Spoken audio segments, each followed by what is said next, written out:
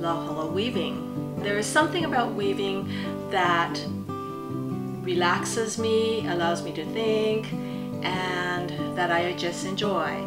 But a lot of people don't know that in order to weave, there's the process of preparing the leaves of the puhala tree or Lauhala in order to weave.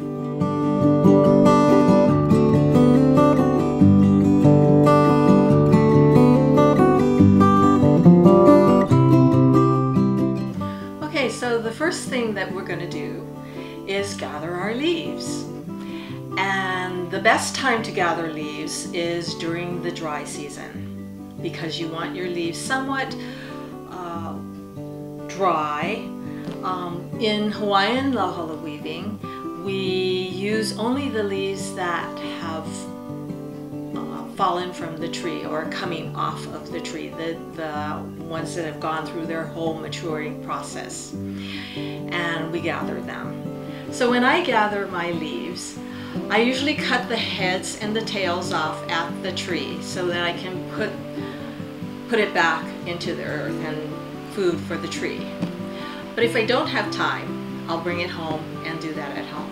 So after you've cut the heads and tails, you should have a nice pile like this, and then you're ready for the next step.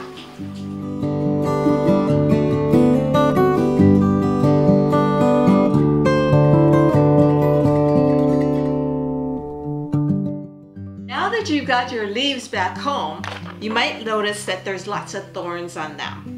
Well, we're gonna learn a really cool way of taking them off. So I'm just doing a little strip here, and I'm taking my thumb and stripping the thorns off the side.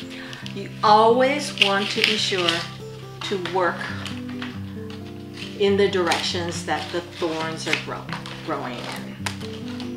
Some weavers like to do their stripping and just kind of hold on to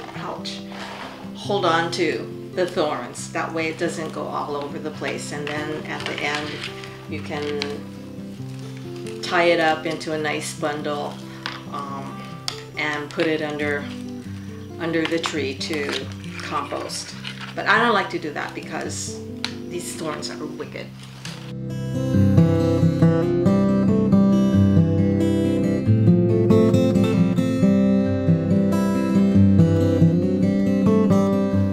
Okay, now that you've gotten the thorns off of the leaf, it's important to wipe it down because there's lots of dirt on it. There's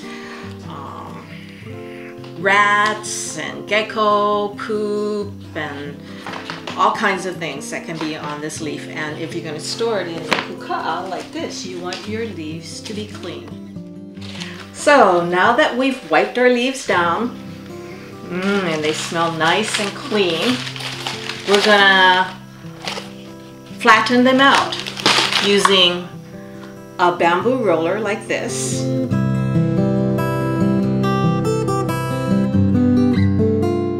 Our hand, that's how the Hawaiians used to do it, or a nice fancy roller like this. So come on, let's go flatten our leaves.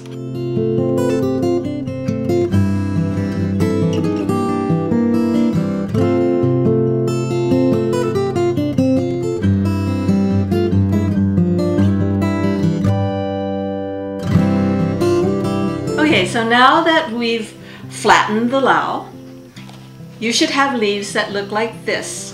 And we're going to take this and put it into a kuka'a.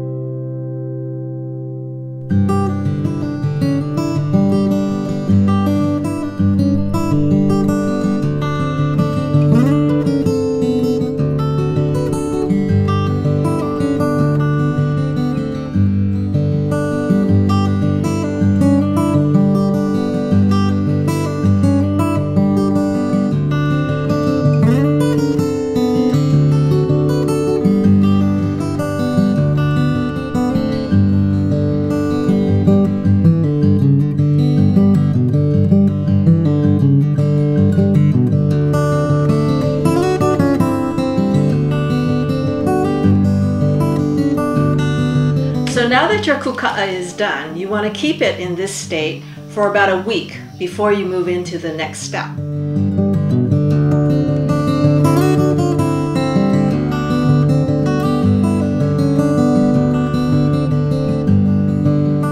In this step, we're going to open up the kuka'a, take out the midriff or the bone, and soften it with a Japanese roller, noodle roller like this, an udon roller, or we have Italian ones that also work, or in the more simpler version, a butter knife or a letter opener.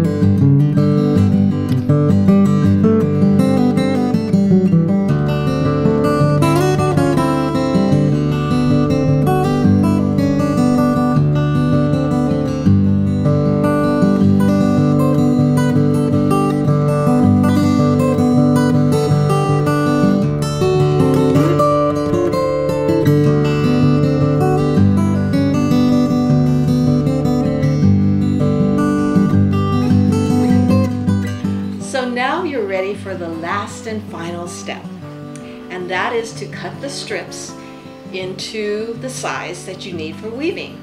The old Hawaiians used to use thorns and various different things like that, but today I use strippers that look like this. They have adjustable spacers on the inside, and I use X-Acto knife blades to put between the spacers, and this is just a wonderful tool.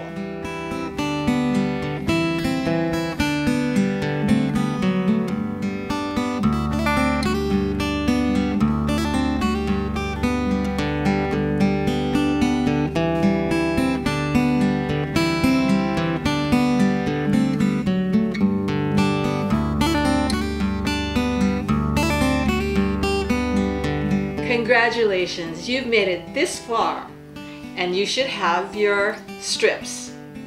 Now you're ready to weave.